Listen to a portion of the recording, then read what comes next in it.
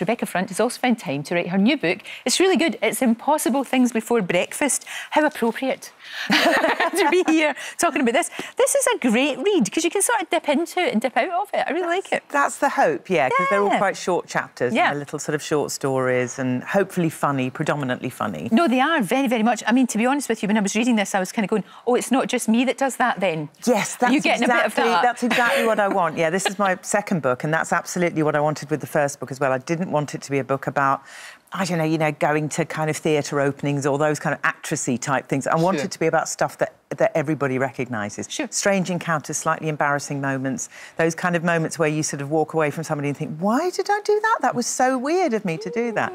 That's my kind of area, which There's a bit of your family in here, which there wasn't in the first one. Yeah. But they're OK with that? They were fine? Yeah, they were very, very encouraging, actually. My parents are referenced in the first one, but this time I've been much more open with the kids. Yeah. And I ran everything past them and just said, are you sure this isn't going to come back and haunt you? But it's all very positive about them. I'm always the idiot in these stories. And yeah, the kids were really thrilled. I think they just sort of went, great, put it in. It's funny. It's also very moving because you talk about a sad story about the loss of a friend, and I think an awful lot of people would relate to that. Yeah, and I think what I've tried to focus on in that story, she was part of a group of mums, you know, we all met in the playground, and she was somebody who I really still have enormous affection for. Yeah. And part of the point of putting it in a way is that I felt after she died like I'd fallen short, and I think that's something that people recognise. Very much so. You know, I just felt like I wish I'd put in a bit more time and known what to say a bit more. You know, it's that thing when somebody's ill and she knew she was ill and you kind of don't know what to say. So I just made lots of jokes all the time, which I think in one way was good. I think she probably liked that. But in another way, I sort of think, I don't know, maybe I could have been there a bit more. Loads of people relate to that. That really struck a chord with me, that one. Right. And also the hypochondria one. Because I think we're all like that, aren't we? Yeah. Especially now we can Google things. I hope it's not just me. Yeah, I'm terrible. I always know exactly what's wrong with me when I go to the doctor, and then it turns out it's not that at all. Because you've made the mistake of going on the internet. Terrible. Nobody should ever do that. And you've been really open as well about things like have been anxious. And you know what? The amount of people that I talk to, Rebecca, is astonishing.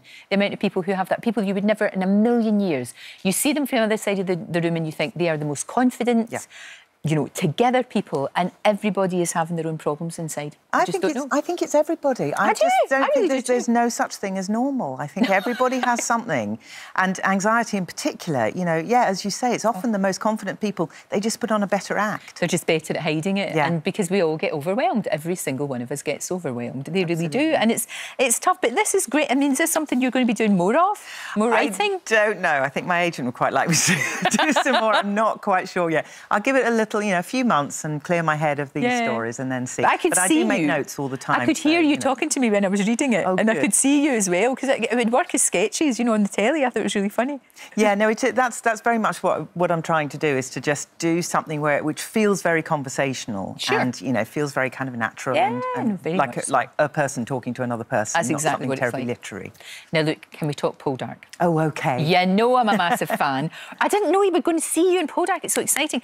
Yeah. Now, Ozzy is horrible. Yeah. The most awfulest, horriblest person. The actor who plays him is the nicest man in the world. He is, isn't he? You met him recently. He was on last week, and so handsome. Lovely. I mean, actually, the Christian Brassington, who plays Ozzy, and I spent some time there you are talking. together.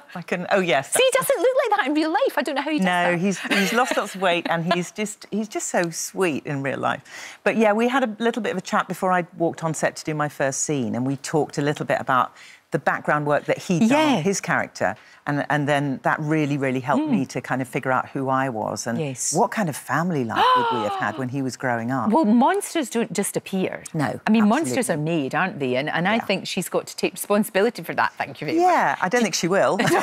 Did you frighten the children on set? Yes, there's a little boy, adorable little boy who's supposed to be my grandson. And try as I might, I couldn't make this kid laugh because, of course, I look like you saw in that picture. I look terrifying. So I was going up to this little boy and sort of, you know, doing all my best funny voices that I used to do when my kids were little. Wow. And you could see he just wanted to cry. Oh, that's hilarious. Well, that means that you're very good at portraying a horrible woman. And that's the wig and the outfit as much as anything. Well, that must help. But I was really interested to hear that perfume gets you in character. Yeah. The smell of someone, the smell that you spray on. I use a different scent for each character I do. I used to work in a perfume shop when I just left drama school. That was my way of making money. Okay. And I got really into the fact that if you went home having sprayed something on yourself to show to a customer, that would actually kind of change your mood and change the way you were during the day. So I now use a different scent for each character. Do you? I have to confess, lots of other actors find this the height of pretentiousness. So, you know, I can't say that it's... But I do it nonetheless, I think it's really good. What sort of perfume did the formidable Lady Whitworth have? Well, anybody in a costume drama, Poison. I think it has to be...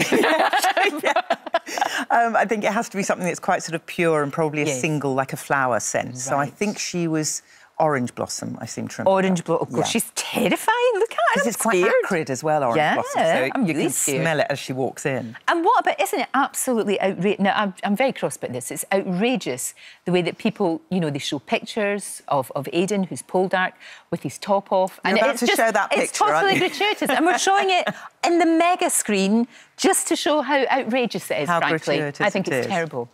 I mean, there's a certain amount of redressing the balance. I think that's what's going on here. I think it's great. But I also think, you know, as long as it's done with a bit of respect, and as long as we don't forget that somebody like Aidan is a seriously good actor as well. Agreed, absolutely. And to be honest, it was his idea. So we don't feel as bad. It was his idea to do the scything.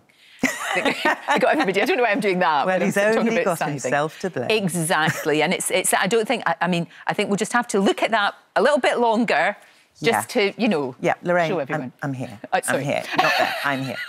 Rebecca, thank you, and good luck with Impossible Things Before Breakfast. We do quite a lot of impossible things before breakfast, so thank you. It's great to see you. Thank you very much. Can't wait to see you in Poldark.